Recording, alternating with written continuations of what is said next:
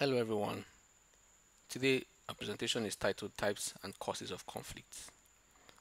And the objective in this presentation is to find out what are the various types, typologies and explanations or causes of conflicts. Why do conflicts occur?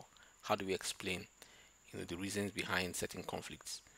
So those are the two major issues that this presentation is going to take care of.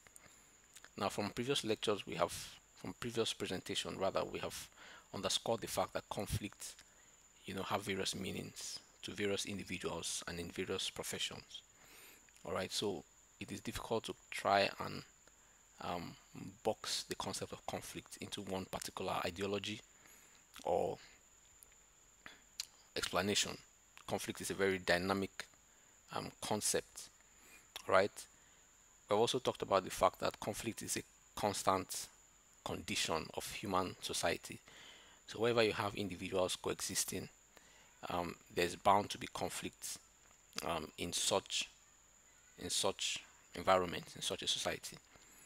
All right. Now here we're told that conflict is as old as man because obviously wherever you find two people in existence or cohabiting, conflicts, are inevitable, almost inevitable. All right. And it doesn't mean that there has to be the use of weapons or physical force, violence in conflict. Conflicts can happen with or without weapons of violence or acts of violence. All right, and conflicts are not also restricted to certain age groups because even babies, display some acts of conflict episodes, that display conflict when they cry, when they bite, when they pinch or scratch with their fingernails. They are trying to explain or express a kind of emotion that they feel. All right, so conflicts are not restricted to adults or any certain age group of people. All right, of course, as long as human society exists, we're told that conflicts will remain a constant part of our existence. And it is also believed that there are two aspects of the human nature. There's the evil aspect or the bad aspect, which is prone to conflict, either to cause conflict or to respond to conflict, also in a conflictual or in an aggressive, violent manner. And there's the good nature, which responds, reacts, promotes cooperation, respect, peace, and so on and so forth. Conflict manifests, in various forms: anger, depression, suicide, hatred, destruction, quarrel. You know, all of these are manifestations of conflict. And it is believed that when individuals display emotions of greed, of covetousness, self-centeredness, and all of these other envy, arrogance, it is believed that they are exhibiting the evil or the bad nature, you know, um, of man. And of course, like we said, this bad nature of man could either be a cause of conflict or a consequence of conflict. So it can be provoked by conflict, or it can actually itself cause conflict. All right, I hope that is clear. So conflict is central to human existence, and as long as humans exist, conflicts will also exist. All right. Now, in understanding conflict, we have talked about some of the definitions. We'll reiterate some of those definitions here again. We're told that conflict is an existing state of disagreement or hostility between two or more people. So, two people are in disagreement, two people are in a hostile relationship. Conflict is occurring. Okay, and simply put, says conflict is when two or more parties do not agree on an issue. So, when there's a disagreement either on an issue or on a course of action, whatever it is, as long as disagreements occur, those are conflict situations when goals are incompatible, when views do not align, conflicts have occurred. In politics, conflict is said to be struggle between two or more groups over resources, over power, you know, and of course, in these kinds of conflicts in politics, which should not necessarily be, uh, there there usually tends to be some kind of intent, to neutralize the opponent or to cause harm to the opponent, which is not the ideal. All right, because conflict should not necessarily result in neutralizing the opponent's view or causing any kind of harm, whether physical or psychological or emotional, to the opponent or to the rival. All right, so this definition is given from an African politics perspective, Nigerian politics perspective, where the consequence of political conflict, you know, is intended to cause harm, to eliminate, if I could use that word, to eliminate the rival completely. All right. So those are some of the explanations of conflict from a more general perspective, and then of course a political from a political perspective. All right. Now conflict can be used and is most often used interchangeably with other concepts like controversy, contests, war, clash, rivalry, and so on and so forth. And then we're going to talk about a little about wars. How do we differentiate between conflicts and wars? Do they mean the same thing or are they slightly different? All right. Now we're told that although all wars are conflicts situations, right? Every war that you hear about is a conflict situation because two parties obviously are in disagreement, and that's why the war is in progress, or that's why the war happens or happened if it's in the past or in the present tense, right? But not all conflicts are wars, and now this is where the difference lies. Okay, so how do we define or how do we identify a war situation as opposed to a conflict situation? A war is simply said to be a state of mutually declared aggression, and this is very key: mutually declared aggression. So there has to be a mutual declaration of aggression between the two parties. The two parties have to agree that there's an aggression and they have to mutually declare that they're going to war with one another. And they don't just have to be two parties, all right? Um, they have to be they have to also utilize conventional means.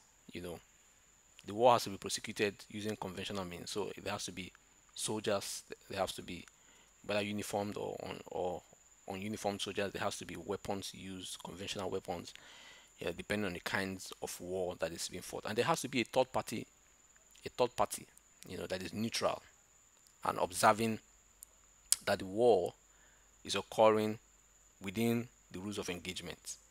So certain features characterize a war.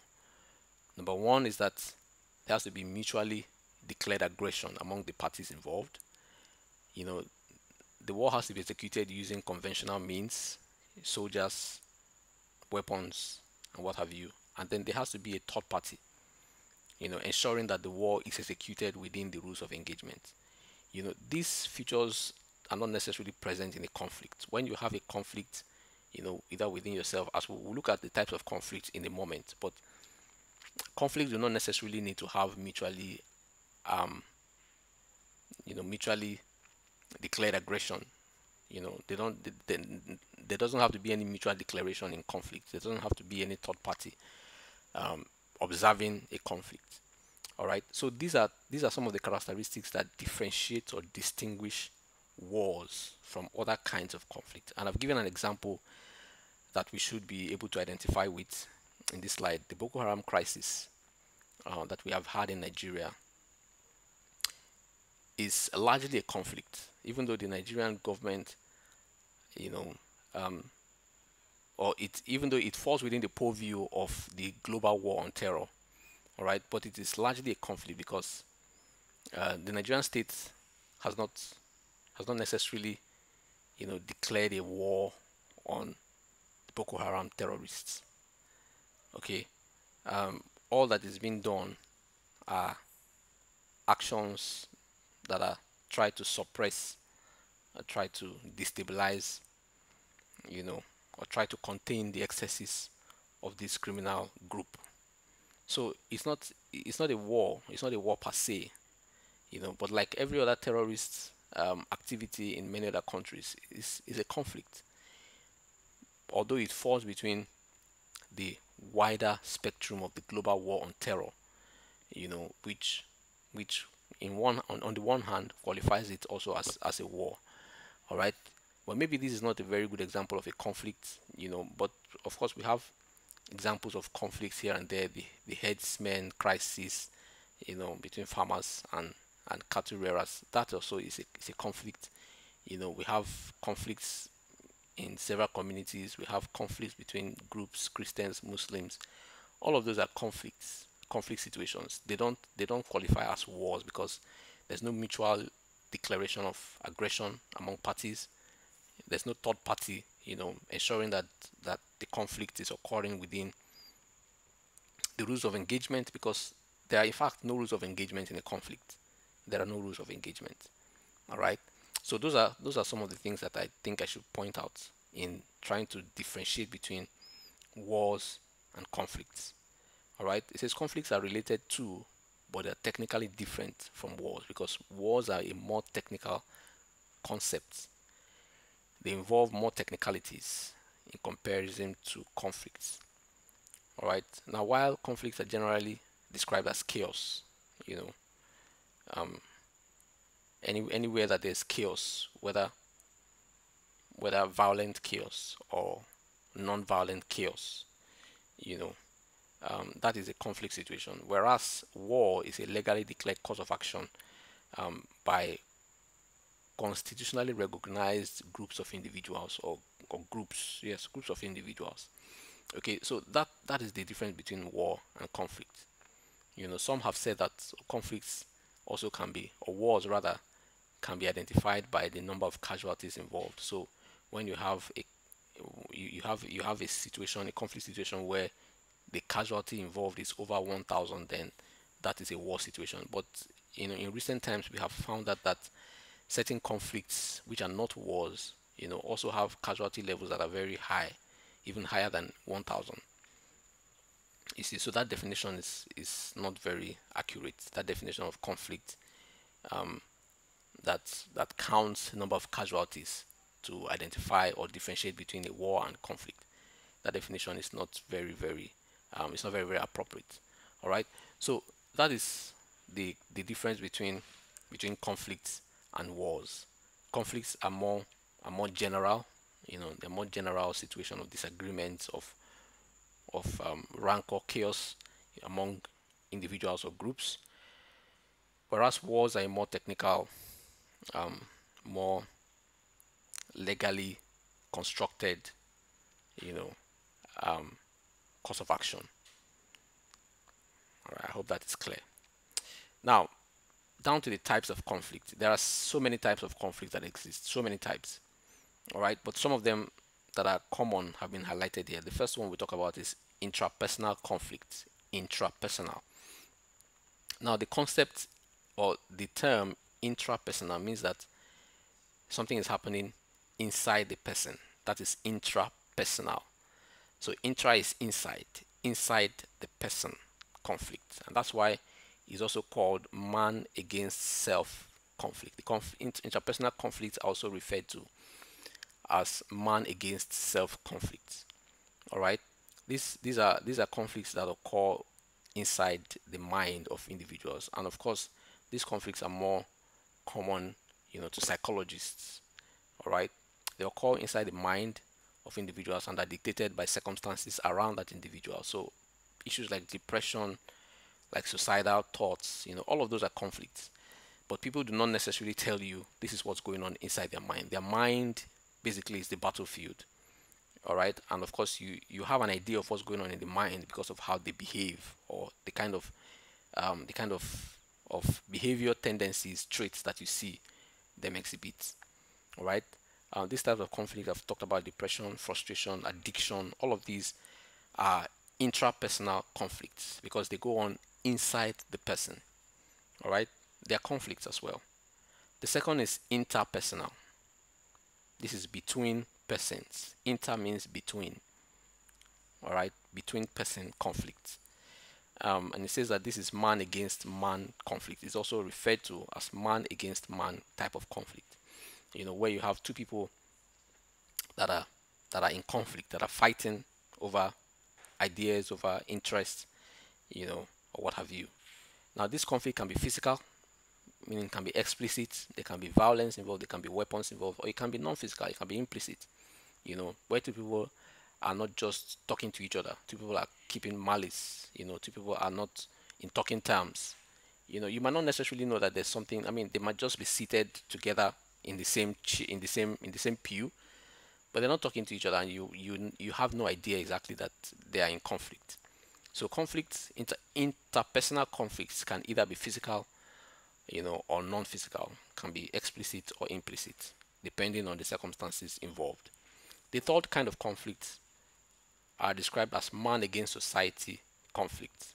And here, the conflict occurs between individuals and man-made institutions or man-made practices, corruption, bad governance. All of these are man-made, human trafficking, smuggling, human rights abuses. All of these are man-made circumstances, practices that individuals once in a while disagree with, try to contend or fight against. Those are man against society kinds of conflict. All right. Man against nature conflict is another type. And here, individuals are at war with nature. Global warming, people are trying to contend global warming, try to fight against, reduce climate change or reduce the impact of flooding, And in fact, this is on a lighter note. You find out that people are afraid of certain creatures, certain insects, like cockroaches or lizards, and when they see these animals, they have a kind of reaction. That's a conflict situation. So that's what we mean by man against nature conflict. And of course, the fifth one is family conflicts. Of course, this will be very, very familiar to all of us, if not almost all of us, rather, if not all of us. Conflicts that occur within family units between the father and mother, or siblings, cousins, distant and close, family members, relatives, and what have you. These conflicts usually occur or arise. They arise out of, roles, expectations in the family that are not met, or that are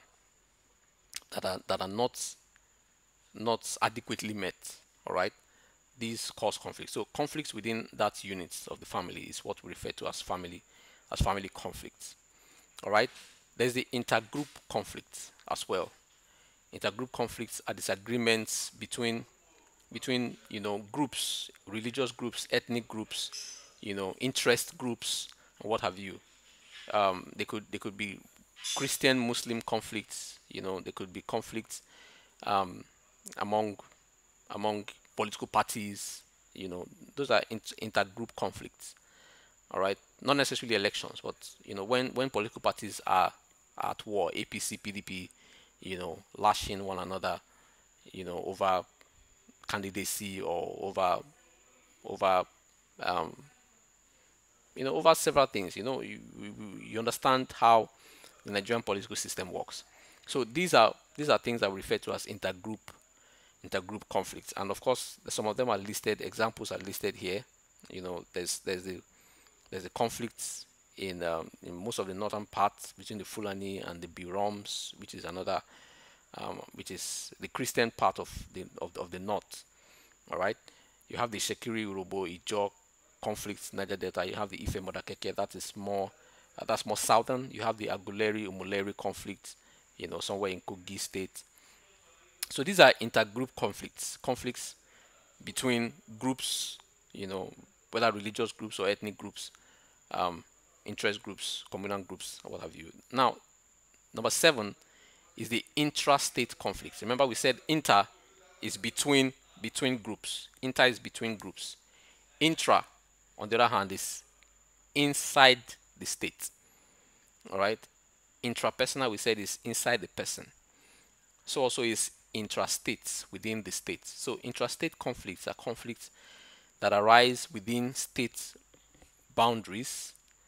The conflicts occur within state boundaries. They don't exceed the state boundaries, the boundaries of sovereign states now.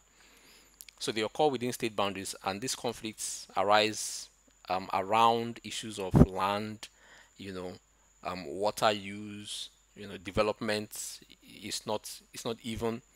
And of course, we had issues like that in the 1960s when the North, did not feel that they were developing at the same pace as the East and the South.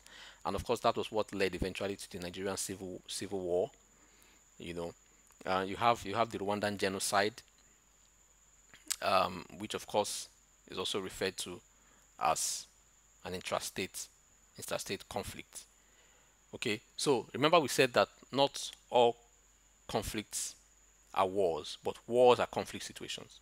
So we are trying to identify what are the types of conflict situations that occur, and intrastate conflicts are one of such types of conflicts. So these conflicts occur within state boundaries, and of course, they center around resource allocation, resource control. How much of the national reserve or the national budget is allocated to each state or to what group of individuals for what, and all of those issues. All right, those are intrastate conflicts. Interstate conflicts, on the other hand, are conflicts that occur between states. So these conflicts occur outside, they extend beyond the boundaries of states, and they are conflicts between two or more sovereign states.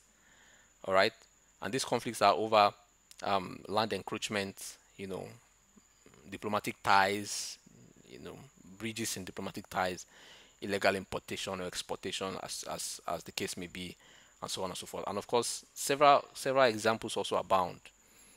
We had the Bakassi Peninsula conflict between Nigeria and Cameroon, when Cameroon claimed that Nigeria was encroaching into the Cameroonian space with the Bakassi Peninsula, and that the Bakassi Peninsula belonged to Cameroon and not Nigeria. And of course, that conflict lingered for a long time until, I think 2003 or 2002 or three rather, when there was an international court of justice verdict saying that Nigeria should cede that portion to Cameroon. So Cameroon, that portion of land now belongs to Cameroon, and the conflict, so that is one example of interstate conflicts between two sovereign states, and of course, the Cuban Missile Crisis between the U.S. and the Cuba in 1962 is also another example of interstate conflicts.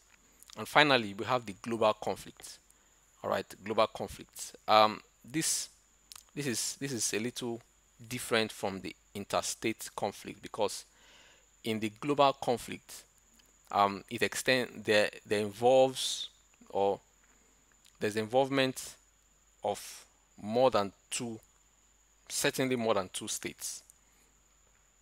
Okay, and in this kind of conflict, um,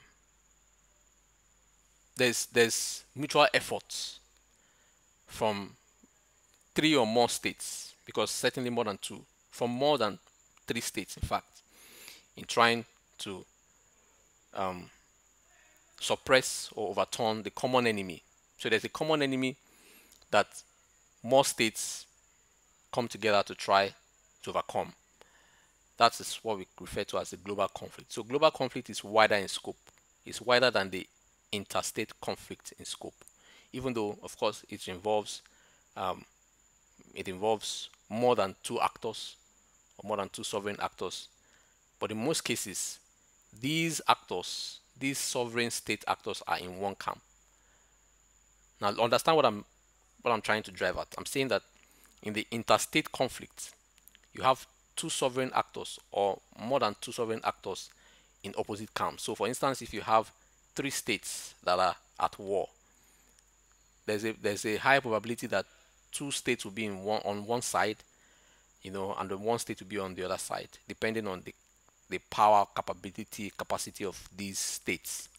All right, and that is what you see in the Syrian in the Syrian war, where it seems that Syria and Russia on one hand, the US, Israel are on the other hand, as well as the militants or the rebel groups, that are trying to um the rebel groups are trying to seize power from the dictatorship, basically.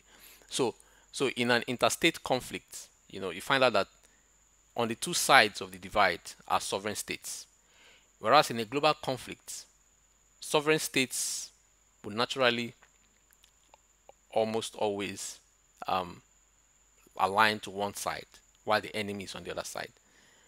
And that example fits well with the global war on terror.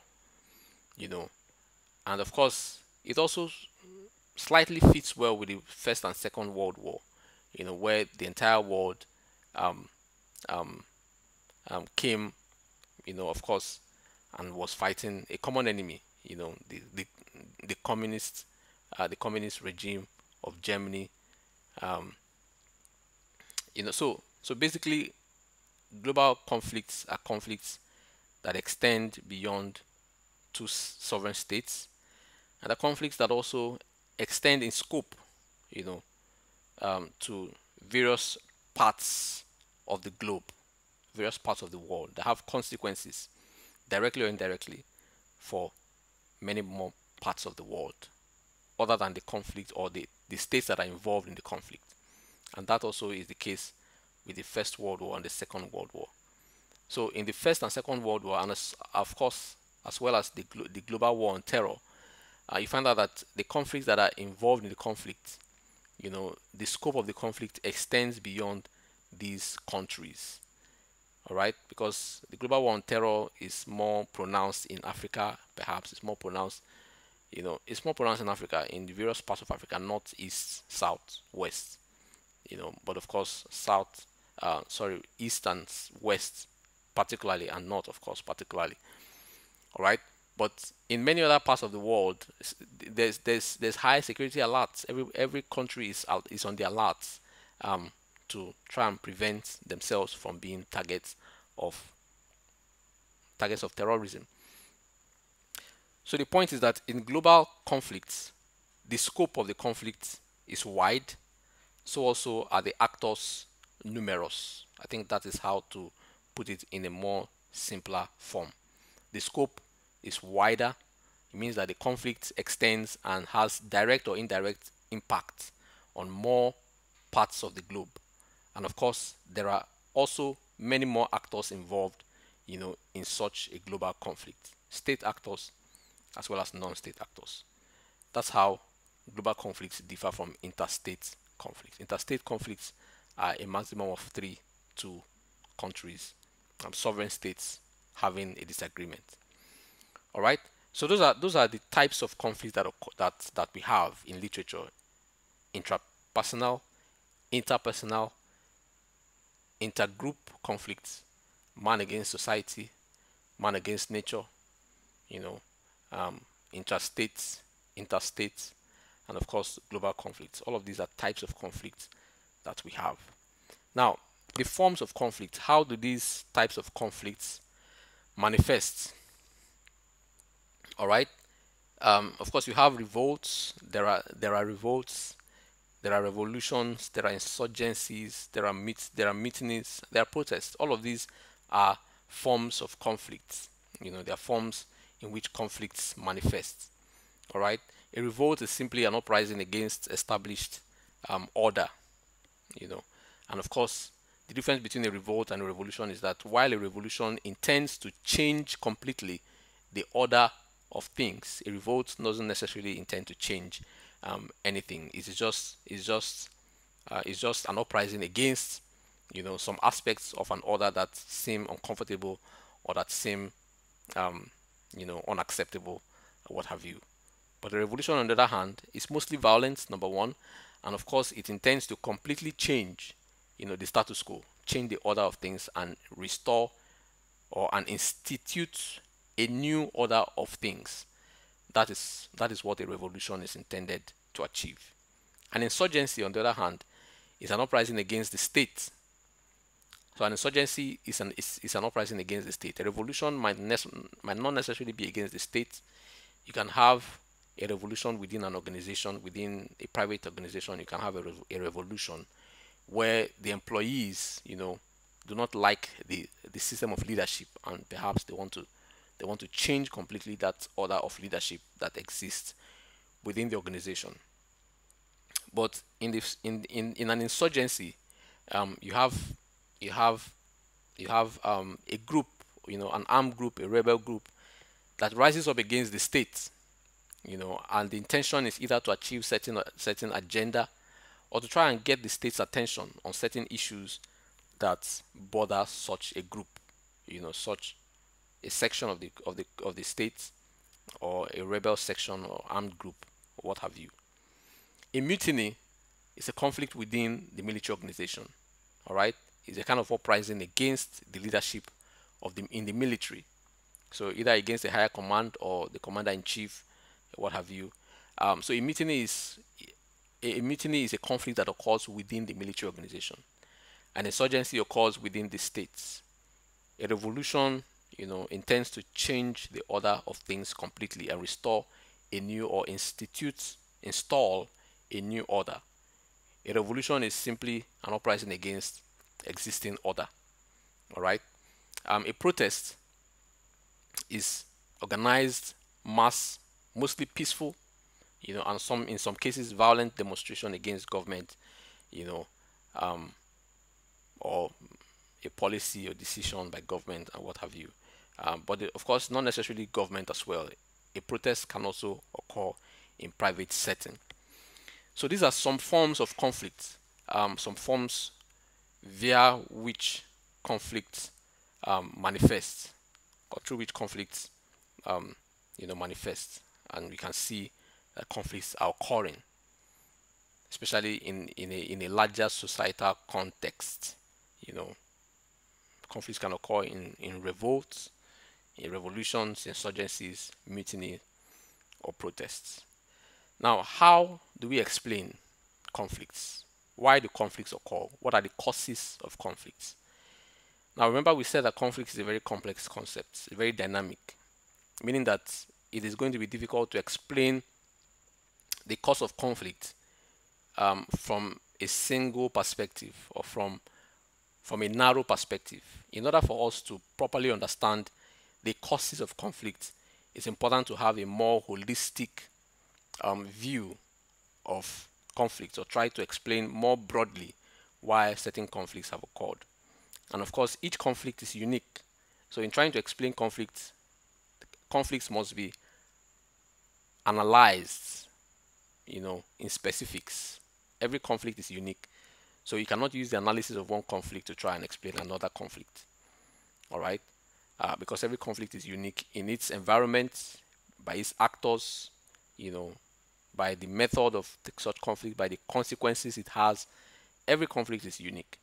But here are some of the explanations that help us understand why conflicts occur.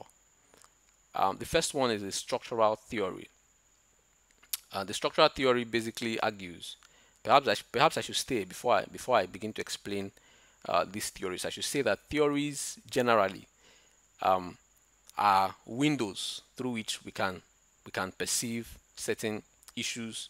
We can understand better, why certain things occur, how they occur, and for what reason they occur. Theories help to provide more information, basically, into certain phenomenon. And thank God, we have an entire topic on theories of conflict, and in that topic we're going to look, into more detail as to what are the various theories that help us to explain and better understand conflict, and perhaps peace as two separate phenomena. So back to our explanation on the structural theory. The structural theory, like I was saying, explains that structures and organizations of society, the way society is structured and organized, can be a source of conflict. All right. So if society is organized in such a way that people feel excluded, people feel deprived, people feel unequal, people feel that there's inequality, classes, Some people are benefiting more than others. If that is how a society is structured, then of course such a structure is bound to breed conflict. All right.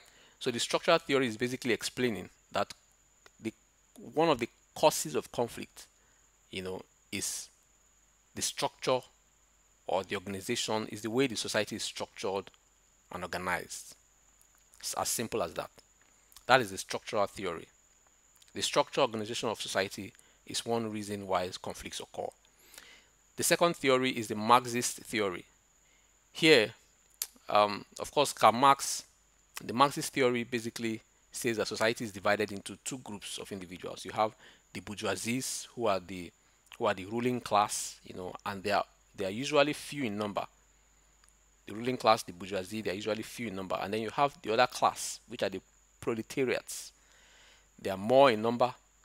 They are the ones who are in the lower class. They are either middle class, always struggling to make ends meet, or they are very poor and deprived. So those are the two classes that exist in society according to the Marxist theory. And Karl Marx is saying that one of the causes of conflict is because there is a constant competition between these two classes, right? There's a constant struggle between these two classes. The proletariats are constantly struggling, to gain from the bourgeoisie is what they feel is rightly theirs. All right. Whereas the bourgeoisie are also struggling to hold on to the leadership, to the benefits, to the wealth that should be shared, among all the members of society. So this struggle between these two classes results in conflict. That's what the Marxist theory explains. That the cause of conflict is the struggle between the two classes that exist in society, the bourgeoisie and the proletariats. The international capitalist theory is the third theory that helps to explain the cause of conflict. And this theory basically is saying that Western countries desperately explore the raw materials, investment climates in developing nations at the expense of the peace and prosperity of these nations. So, and of course, you know that in the colonial era, we had so many expeditions from Europe, from America, from Portugal, Spain, on the African continent, trying to extract as much as possible both man and material resources from the continent. All right, at the expense of the peace, at the expense of development, of the prosperity of Africa and Africans themselves. All right, now this theory argues that one of the causes of conflict is the continued influence that the Western market, capitalist economy, continues to have on the developing economy of Africa, Latin America, and other developing parts of the world. The continued influence of these Western ideologies, Western economies, is one of the causes of conflict, because these Western influences continue to increase the level of poverty. They continue to increase the level of unemployment. They continue to increase the level of hunger, to increase the level of exploitation economically and politically. And so, at some point, people get to the breaking point and conflict occurs. So, the international capitalist theory explains that one of the causes of conflict is the influence, the lingering influence of Western capitalist economies, and capitalist political system, as you have it. All right. So, of course, you also have the economic livelihood theory, which says that there's a link, between politics, between power, between resources and conflict, and it's a more logical link. When you have scarce resources, then of course there's a higher probability for conflict, because resources available are not sufficient to meet the needs of the population on ground. And of course, when you have more resources, then there's less likelihood of conflict. So the more the resources available, the lesser the likelihood of conflict. The lesser the resources available, the more likely, conflict situations are going to occur. All right.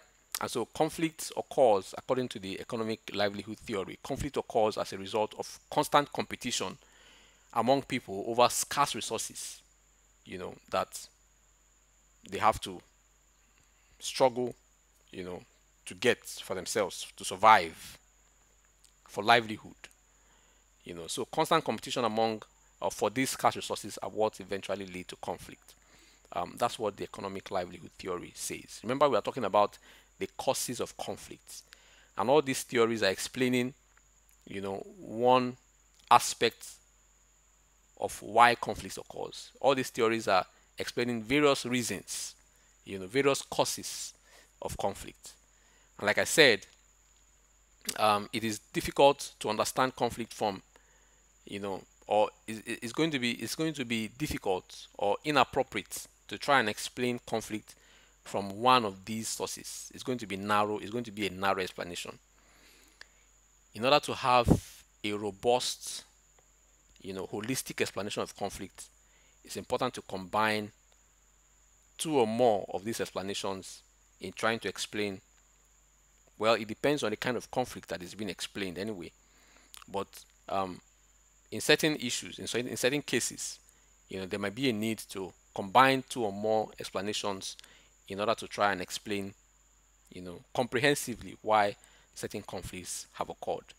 The realist theory basically says that conflict occurs as a result of the inherent nature of man.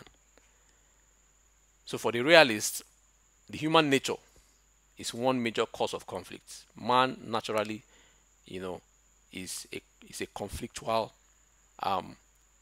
it's a conflictual being, and at one point in time, those conflictual tendencies will just naturally surface.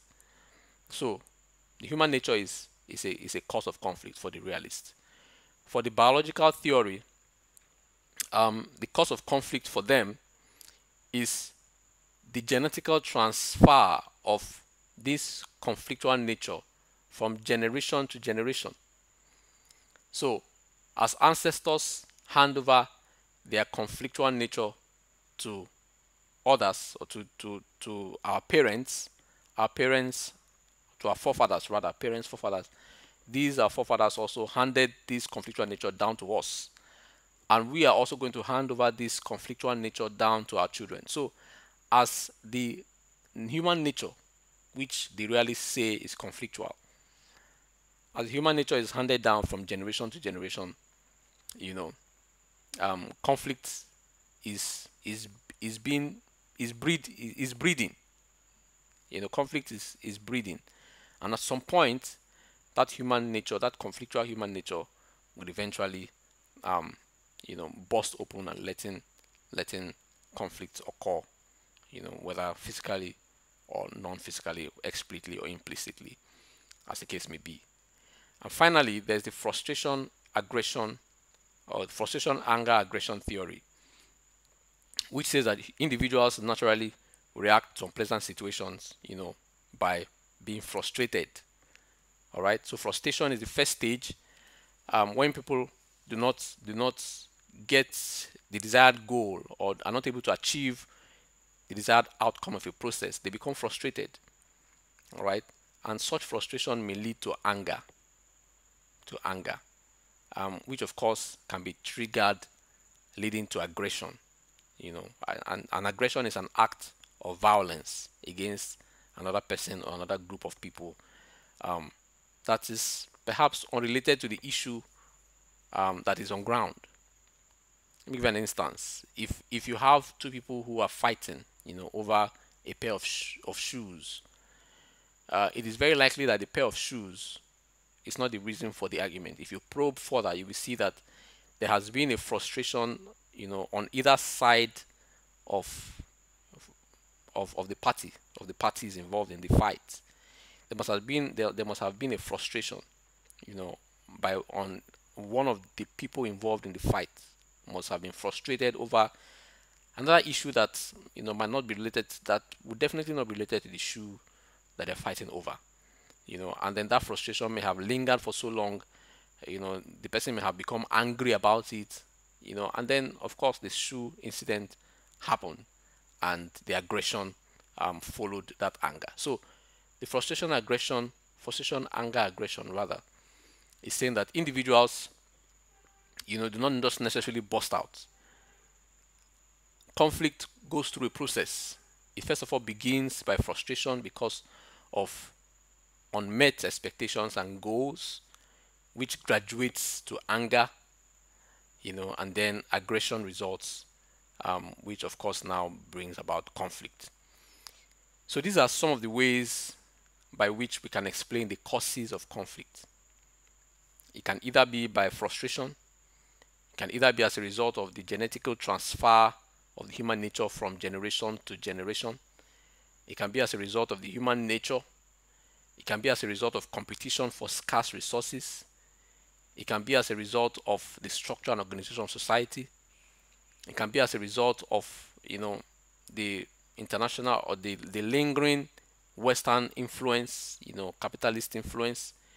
It can be as a result of, you know, of the competition, the struggle among the two classes of society in the Marxist theory. So these are some explanations that have been put forward to try and explain the causes of conflict. In conclusion, we have identified that conflicts are inevitable. So individuals cannot avoid completely conflict situations. We've talked about some of the types of conflicts ranging from the intrapersonal conflicts in psychology, to the sociological conflicts where man is in conflict against nature or against society, to conflicts that are intragroup or intergroup conflicts, so intrastate and interstate, to global conflict, and all of those other types of conflict. We've talked about the forms of conflict as well: protests, revolts, revolutions, mutinies, insurgencies, and so on and so forth. And we have talked also about the difference between a war and a conflict situation. We have underscored the fact that not all conflicts are war situations, whereas all wars are conflict situations because they involve disagreements among the parties involved. All right. Well, I hope that this has been a helpful presentation. If you have questions or comments arising from this presentation, we can do well to ask them, and of course, we can continue the conversation. Thank you very much for listening.